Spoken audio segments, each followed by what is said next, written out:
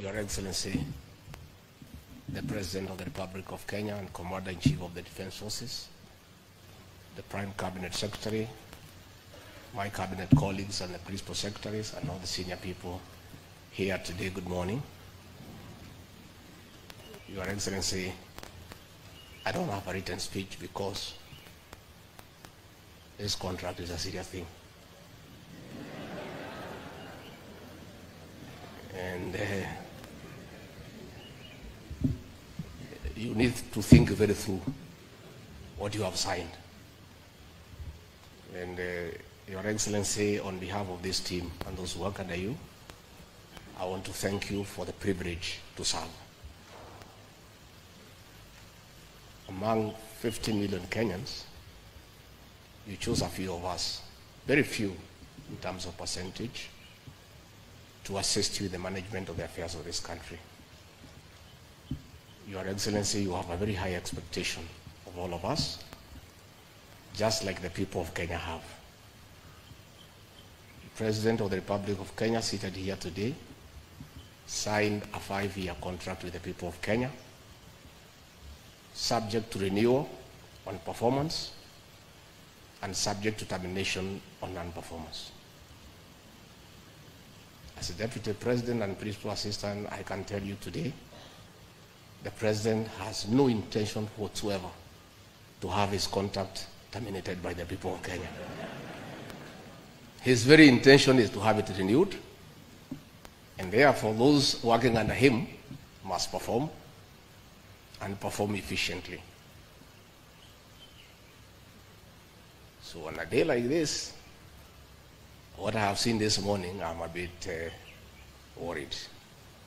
The day you are signing performance contracts is a very important day because it marks the beginning of performance.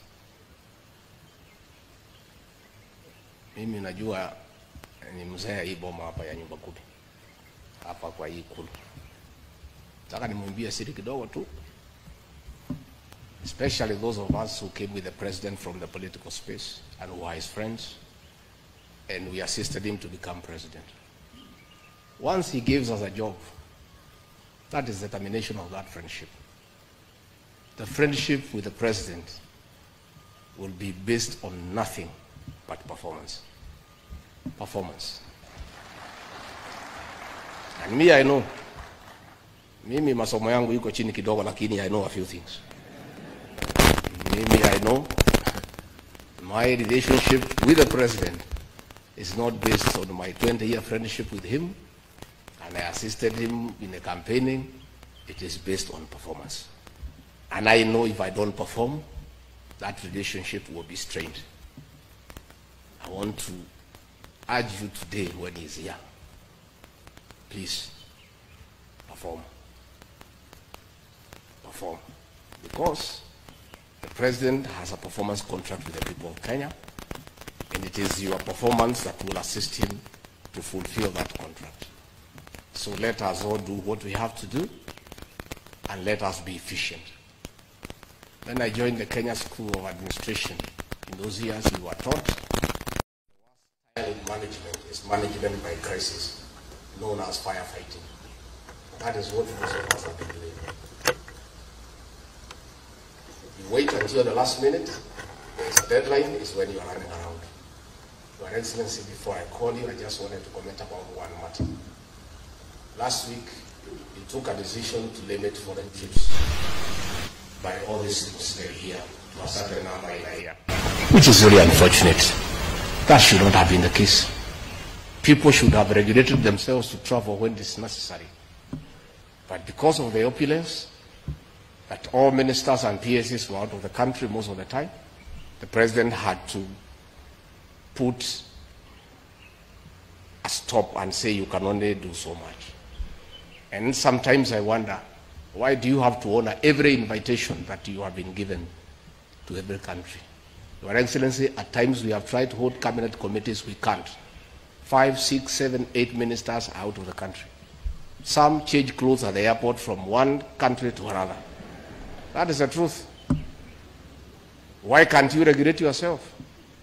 If the President was to travel and honor every invitation, he will be out of this country the whole year. You just have to decide what is useful and other things you can leave to our ambassadors out of the country. Please let the president not limit your travel. Just be responsible. You have a work to do, and the work is here in Kenya. Again, Your Excellency, we have done so much as an administration, but the information is not out there. Our ministers are quiet. They are called for TV interviews, they don't show up to say what they have done. And then the media have a field day because nobody talks for government. I would rather we spend more time explaining to the people of Kenya what we have done in our respective dockets as opposed to travel. And if we have to travel, let's travel up country to where our wananchi are and explain what we are doing. I don't think the president will cap your travel out of Nairobi. I don't think he will. I don't think he will. So mimi nimemwibia siri tu kidogo kama mzee nyumba 10 hapa. Nimeona watu wale wamechelewa, nikaona rais na nini ninamjua. Nikaona uso yake nikajua hapa kimeumana. Sababu leo ni siku ya performance contract. Ile siku muhimu sana ya kuja kuweka. Na wewe umefika pale, rais anakaa. Tayari amekaa na ndiye rais wa Jamhuri ya Kenya. Wewe umechelewa ukiwa kuona nani? Who else have you gone to see? These are things myself I don't understand. As I said, mimi sielewi. Mimi mambo ingine sielewi. So mimi boss nachunga kazi yangu.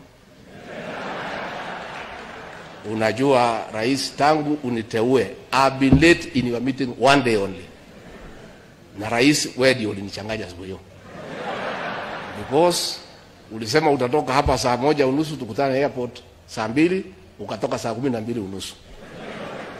Sasa by the time nimefika nikakuta umeketi. And I was embarrassed because where else was I when my boss is seated waiting? Where else would I be? How do you explain where uko wapi? Rais amekaa, you work for him, he has arrived before you. I don't understand. I don't know how you plan, but hata kama iko traffic jam, hii traffic jam haijakuja Kenya leo, inajulikana tangu zamani. Mimi nilifika hapa saa 1:30, PM alifika hapa saa 1:30 na mkutano ulikuwa saa 3. Not because we have no work to do. Si hakuna haja kuamuka hii masaa na hii baridi tungelala. Lakini tunakuja kwa rais wa Jamhuri ya Kenya who has given us a job, who is very busy. Wewe utachelewa ukiwa wapi? So those are things, as you sign these contracts, you need to think about. But I want to assure you, from what nimesikia asubuhi, from today, tufanye kazi. Marafiki wa rais wa zamani, tufanye kazi. Kipimo ni kazi peke yake. Mimi nimesikia na mimi nakubaliana na rais, kazi. Let us work. Let us do what we need to do to help the president. And he has set the pace. Let us follow the leader, because he is the leader. If his pace is to keep time, let's keep time. If his pace is to work hard, is to work hard. If his pace is to go up country and explain to the people, let us go and explain to the people. Mimi nimesema yangu, nitamtafuta individually, pahali niona iko shida nimueleze. With those few remarks, I request you to be upstanding and help me usher in the President of the Republic of Kenya, Mr. President. Thank you.